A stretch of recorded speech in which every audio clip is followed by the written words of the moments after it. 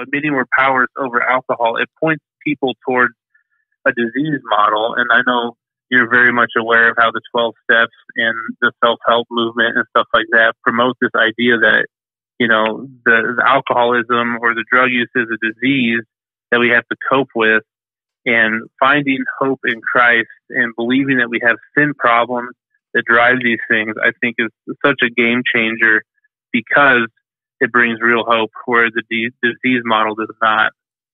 And even if people can stay sober on the 12 steps, I don't know that there's what the success rates are, but I do know that there are some people who can stay sober.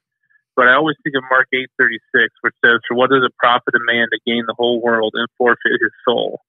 And so to find sobriety in the 12 steps without Christ, you might gain the whole world. You might have a good life here, but you're forfeiting your soul if you don't know Jesus.